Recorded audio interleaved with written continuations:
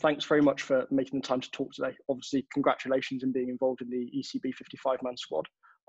What's that meant so far, and how does that, I guess, start with your involvement going forward into the season? Well, thanks for having me, firstly. And with the 55-man squad, obviously, I'm really honoured to be in kind of the 55. And I think for me, the main thing was kind of actually being allowed to train again was kind of the nicest thing to come from it. It's been so long, and I've been feeling all I want to do is to be able to kind of hit some cricket balls again, and to actually be told you're allowed to do it again was really nice. And um, but I've still got to wait a couple of weeks. Well, it's on the 22nd, I'm allowed to actually start training again. So I've just been kind of, in the meantime, is just kind of like I did throughout of the whole time we've been on furlough, is just trying to look after my fitness at home. So I just go out on long runs, and obviously everyone's been doing these 5-10K challenges and stuff like that. So I've been doing quite a bit of long distance running, but I'm just trying to get kind of back to, I've been trying to keep on top of my strength work, but the gym, obviously I have, I was able to get a couple of weights before we actually went into lockdown from the ground. So there isn't actually too much I can do at home, but I've just been trying to tick over with that stuff so that when I do start training, I'm not kind of trying to keep catch up on my fitness stuff, that I'm in a good place to get going straight away. How did you find out about being involved in the squad? I got a text message from Mo Bobat, who's the performance director, and he was just asked me, could I have a phone call? And obviously, it's quite weird to be receiving a text message from him. Well, you just don't expect kind of to be. So when he messages you, it like, I just assumed, like, I was like, oh, well, it's probably good news.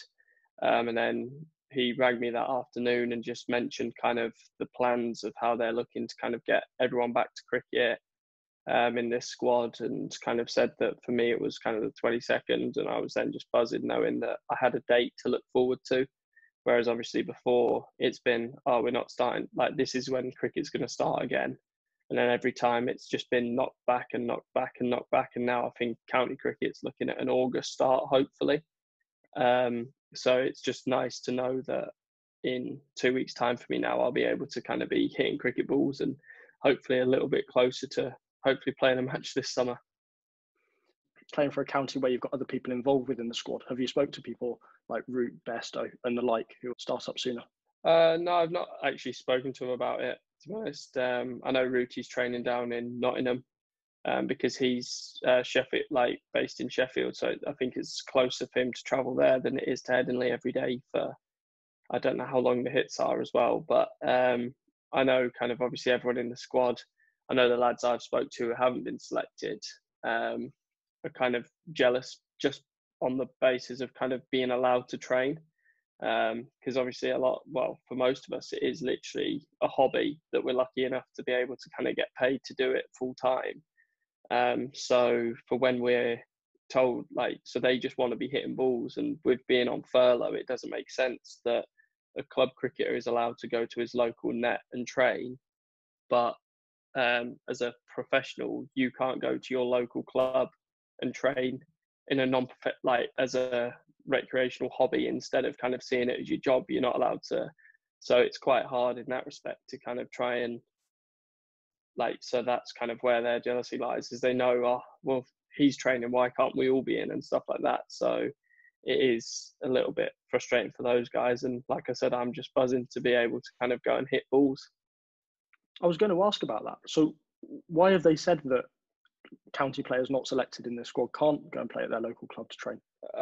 I'm not sure. I think it's along the government guidelines or something with the furlough, and I think I don't know kind of that much into the scheme or stuff like that, but I think that it's something to do with that doesn't allow you to be doing your job.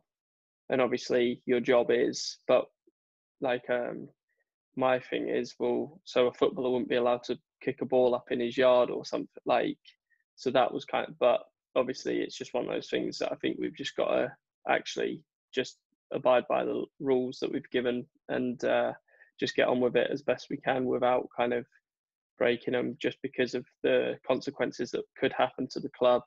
if we did, like if someone did break it, then I think it actually stops the whole furlough scheme for the club, and they'd have to pay it all back, which financially would be massive for the club.